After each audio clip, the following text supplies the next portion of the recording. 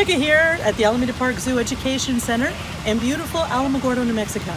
We are actually in the aviary. This is one of our first interactive exhibits. It's one of our very important exhibits that we now have. The patrons, by walking through, can actually become one with the exhibit and experience the exhibit and the outdoor naturalistic nature that they live in.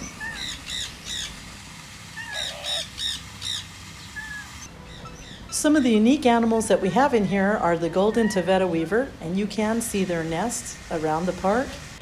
We also have the Muscovy duck, we have wood ducks, we have nene geese, we have turtles, we have koi fish. And these animals all coexist together in the aviary.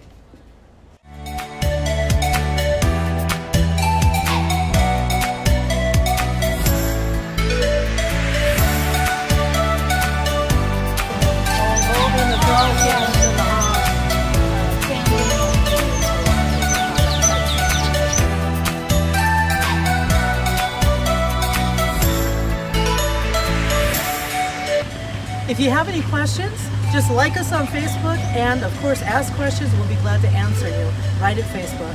Thank you.